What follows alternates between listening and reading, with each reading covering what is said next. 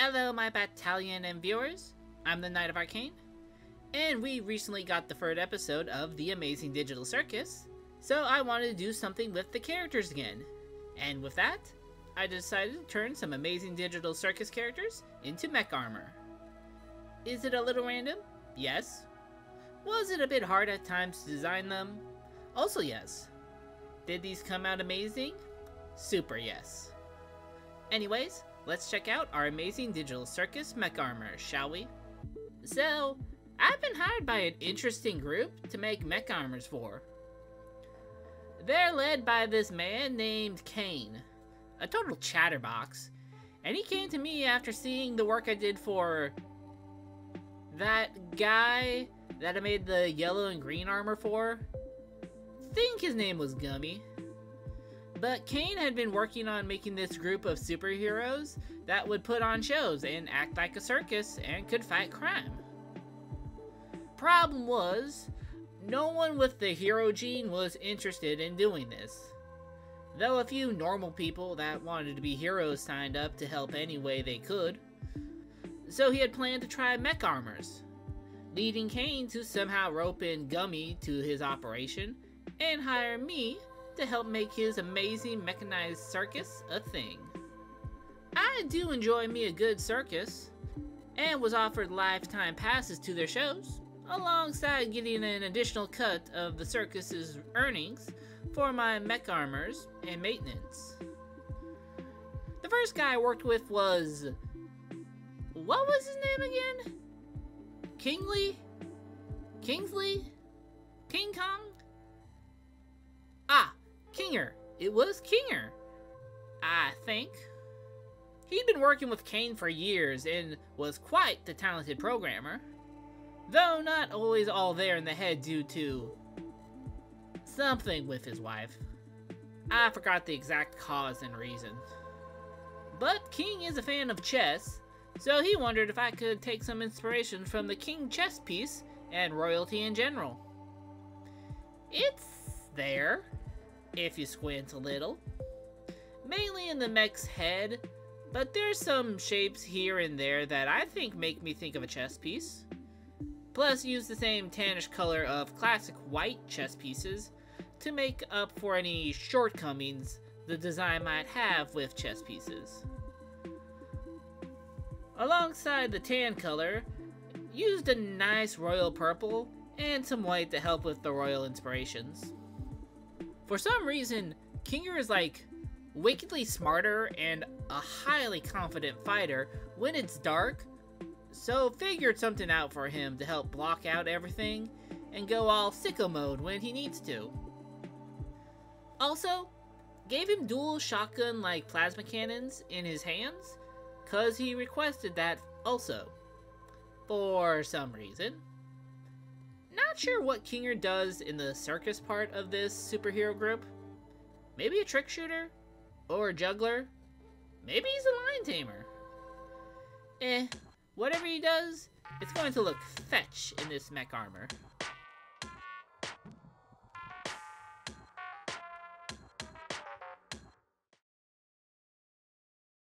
Another member of this troupe was...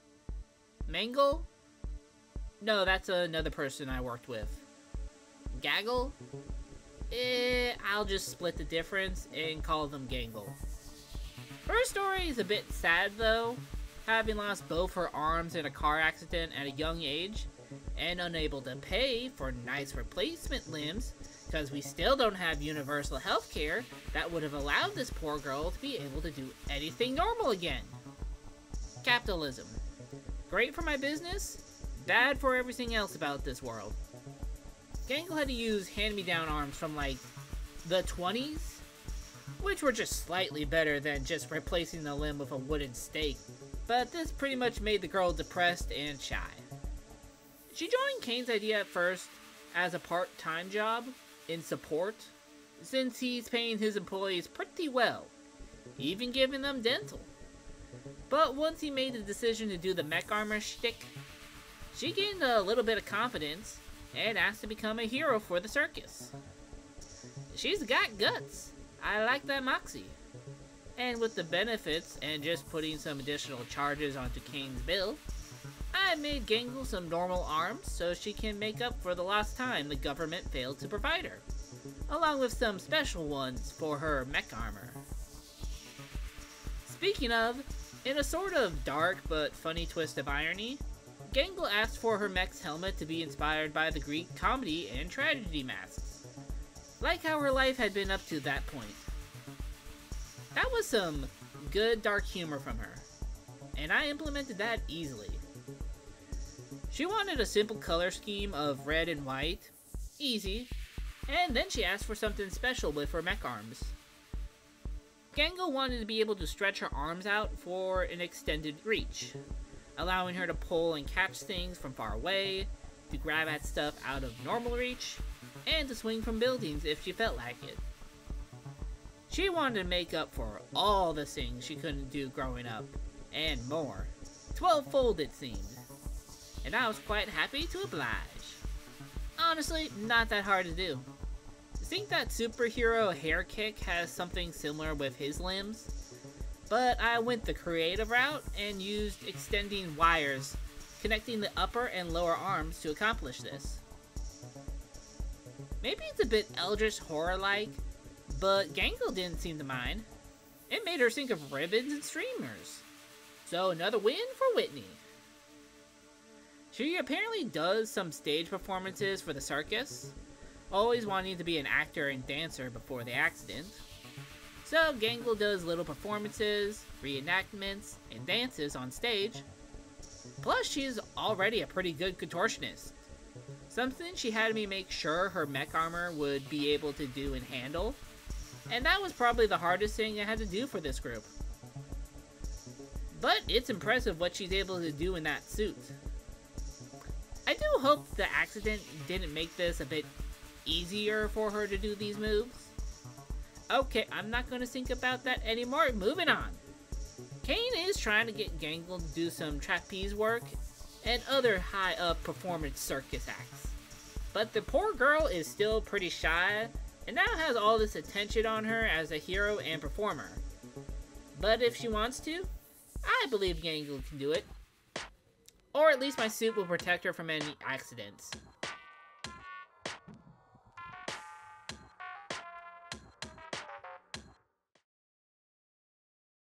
Just a quick reminder, we have a Patreon set up.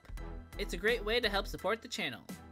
As a patron, you get access to monthly art polls, early access to content, and monthly art-related rewards, starting with character headshots.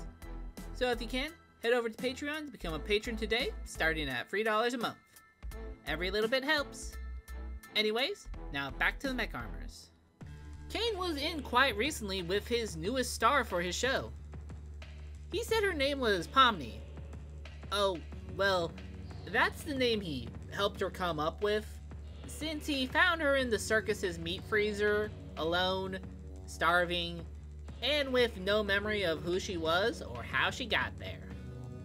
So after he showed her around, met the members of the Amazing Mechanized Circus, and made sure she wasn't going to die, I'm hoping not in that order, but Kane did tell me those details in that order, so who knows? He made the executive decision to have her join the circus. Not sure why he didn't take her to St. Hilary's, but he's a bit of a wacko and weirdo, so this isn't that surprising. But I will question why he's having her be thrown straight into a mech armor. He's pretty much like, get in the mech armor, Pomni. But she's being a good sport, and figured out to play along with him at the moment. When I asked what she wanted the mech suit to be like, though, Pomni was drawing blanks. Without knowing who she was or what she liked, it was hard to come up with a concept for me. She did decide she would like to look like a jester, saying for some reason watching some of the clown performances from the other members of the group and that she saw on TV while recovering did give her a smile, but didn't think she could go full clown, at least not at the moment. I agree that doing a jester would be a good middle ground for Pomni at this moment, so worked in some clown-like elements she could use later on, and stuck with the basics. Though it did make the helmet have the cap-like thing jesters have, and the color scheme, oh, the color scheme, that I'm proud of. With how I swapped between red and blue on each side of the mech, being uniform and mirrored, but also asymmetrical. And I think it looks really good, if not a bit basic though. Maybe I'll redo her armor for this once she's ready. But she seems to be handling the circus really well, slowly making friends out of her pretty much new family. She seems to be really close with Gummy and another one I don't remember the name of at the moment. Vagatha? I'll remember later. Though after a mission with Kinger, she thanked me and said some other stuff that was probably sweet. I just don't remember what it was about at that moment. Hopefully the circus part doesn't cause Pomni a heart attack. Kane has been putting her through the ringer, and she's grateful for the armor, or Kane might have gotten her stabbed, maimed by geese, set on fire, her bones broken, stuck in another dimension between universes, shot her eyes out, or trampled to death by 20 elephants. She'll live. Maybe she'll even remember who she was. But I do wonder what she was doing in that meat freezer of all places. Oh well, let's move on.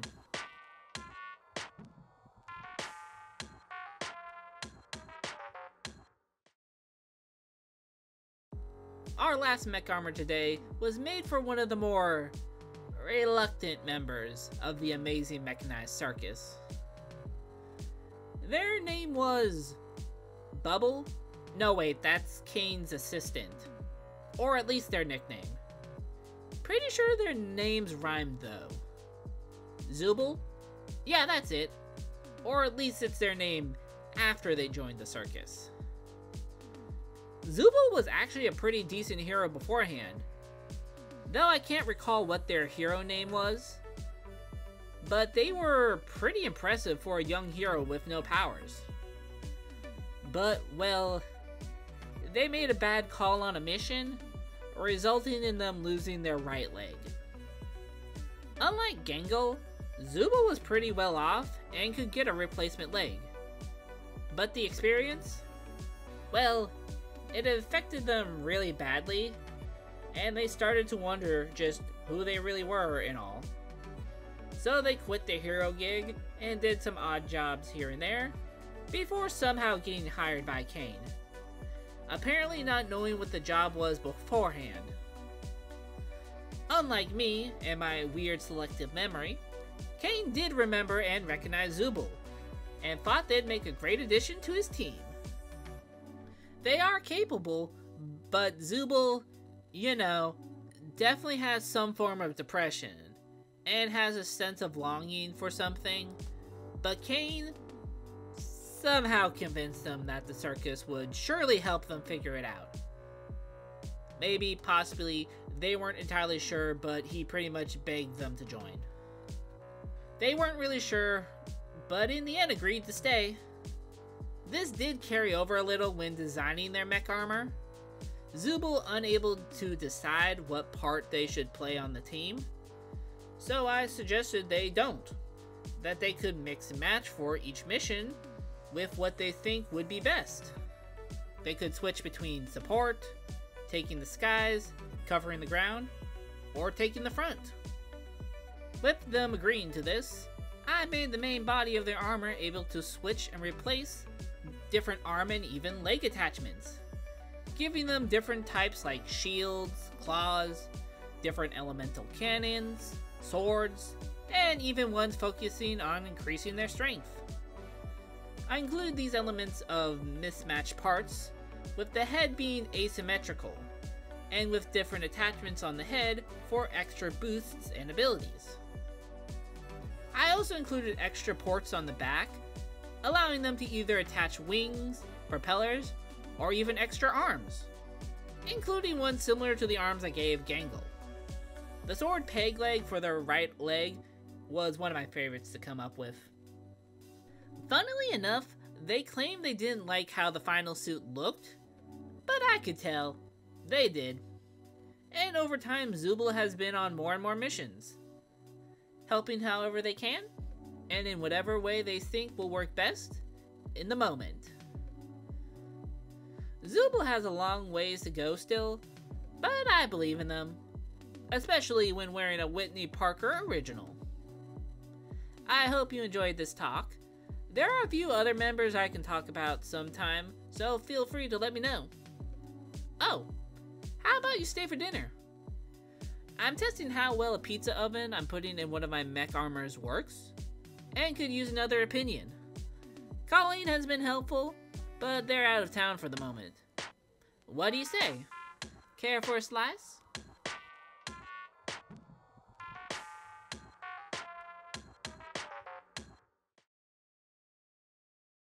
And that was the Amazing Digital Circus as Mech Armors. I'm just now realizing that excluding Gangle, these are the same characters I used in the variety episode after episode 2. Whoops. We'll make sure to mix it up next time. But I enjoyed this. Gangle and Zooble are my personal favorites, and Zooble's took almost 2 hours to draw. Sorry for that outburst. Though the time I took on them is true. But what do you think of them? Let me know in the comments, along with other Amazing Digital Circus characters I should turn into Mech Armor, other series I should turn into Mech Armor, and other things I should do with the Amazing Digital Circus. For more Amazing Digital Circus content, we have the 2 variety episodes, one for the collab, and one focusing on Gummy Goo, along with when we turn the cast into animatronics. And for more of Whitney's Mech Armors, we have when we turn Pokemon into Mech Armors, and when we turn the Mad Ben 10 variants into them, both acting as our 1000 sub specials. And while we won't be announcing the awards for the last video here, we will set up the awards for this one, that being Personal Favorite, Best Designed Mech, and Best Shading. And if you liked what you saw, then leave a like, and subscribe to join our growing little Arcane town, to be in the know for future videos, polls, and our spooky month plans. Anyways, thank you for watching, and I'll see you all next time. Later.